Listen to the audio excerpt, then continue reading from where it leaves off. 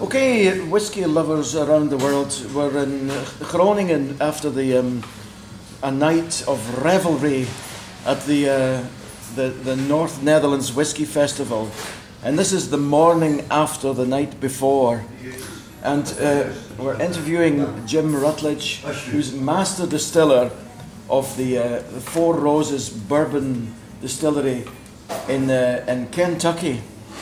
And we're in the cafe in Groningen. The kind people have allowed us to use the cafe. It's called the Oude Wacht, this cafe. And welcome, Jim. Thank you for talking to us. And this is your first trip to the Netherlands, right? It sure is. And I've been looking forward to this for a long time. And it's quite an honor, and it's a real pleasure to be here. Okay, and you know that Four Roses is the main selling bourbon in the Netherlands.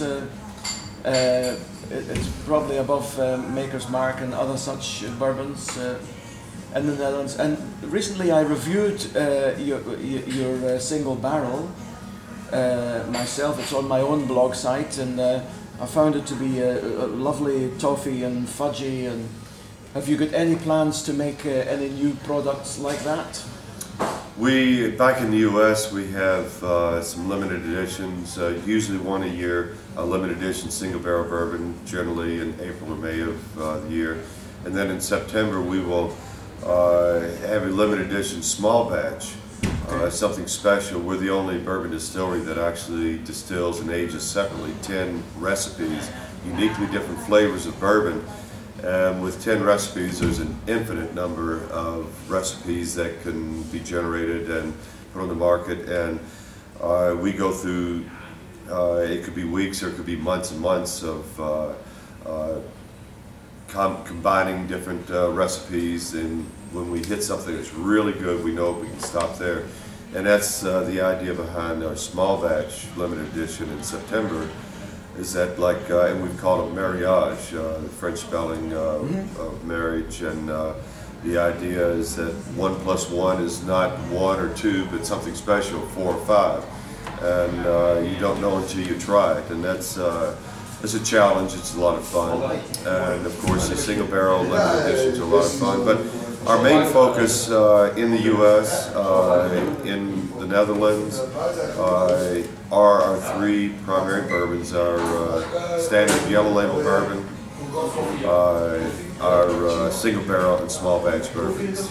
Okay. And when you say single barrel, for people who don't know what that is, what is it exactly? For the folks that don't know what a single barrel is, what does that mean? For Four Roses, we use one of our 10 recipes. It's very high in rye content, rye grain, small flavoring grain.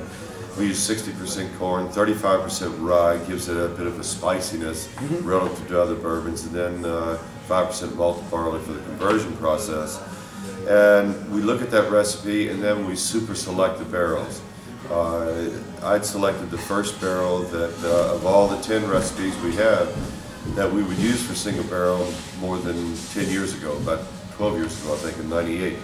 And we kept samples, because there's no 2 barrels alike. Every barrel will have its own fingerprint of flavor, and it's our challenge to get as close as we can to the original recipe. And so we look at hundreds of barrels, and we try to match that first barrel as close as we can. Every one of our bottles is identified with the barrel location on it. Okay. And when a barrel is selected, we process it for bottling. When the bottling is finished, we shut the bottling line down. We hand write in the identification of the next barrel and start the line back up.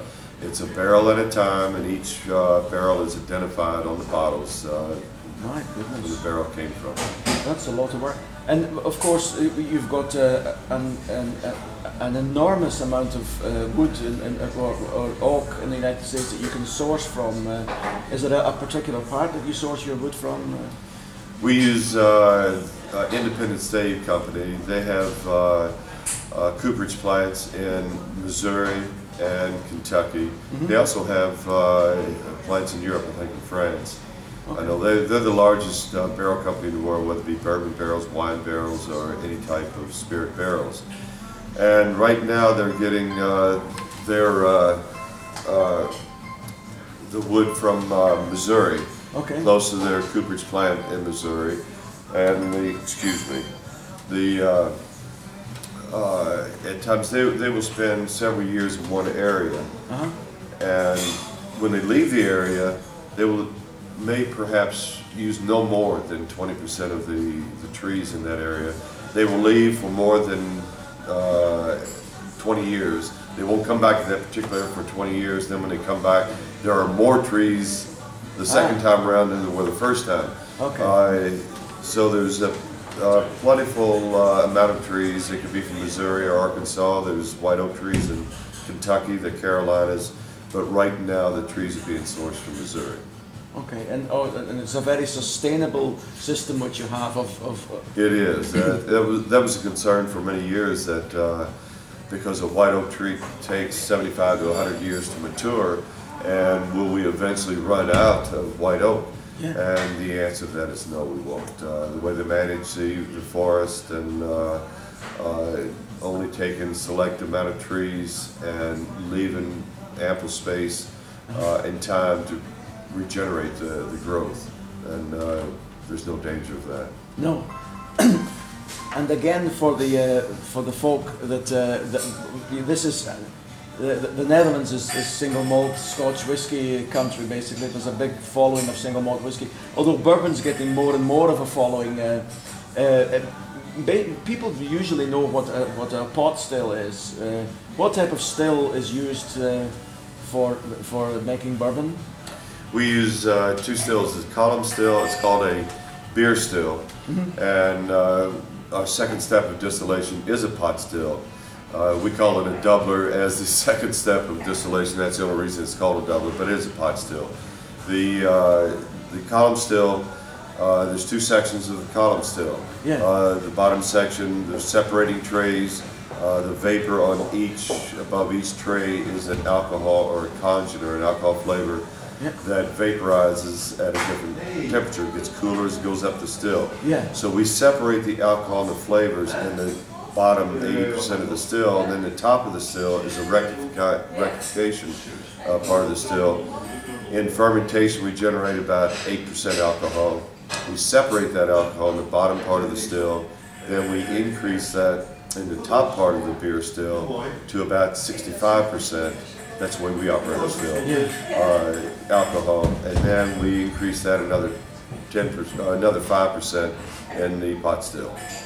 May I ask a question, Joe? Yeah, sure. So, as a matter of fact, you're triple distilling instead of double distilling, if I understand. It's, in essence, if you were to relate it to pot still distillation, the column still acts as the first two pot stills. The bottom section will separate the alcohol from the grains, the corn, the rye, the malt, yeast, and some of the water. And the top half will separate then the alcohol from water. The water comes down the still, the alcohol goes up. So the beer still itself acts as the first two pot stills, and then we have the third pot still. In essence, it is, you can relate it to triple pot still distillation. So you have an analyzer and a rectifier in the same column? That's correct. Thanks for explaining. That's right. Well, I'm afraid that's all we have time for, and thank you very much, Jim, for giving me some of your time. It was really an honour to speak to you. For you viewers that know this blog, again, this is Jim Rutledge, Master Distiller of the Four Roses, the very famous Four Roses Bourbon Company in Kentucky in the United States. We are talking this morning, it is the morning after the night before, and speaking for myself, I have a mouth like a camel driver's sand shoe this morning, anyway, it was a lovely talking to you, Jim. Thank you very much indeed. It's certainly my pleasure to be here. Thank you. Okay, bye.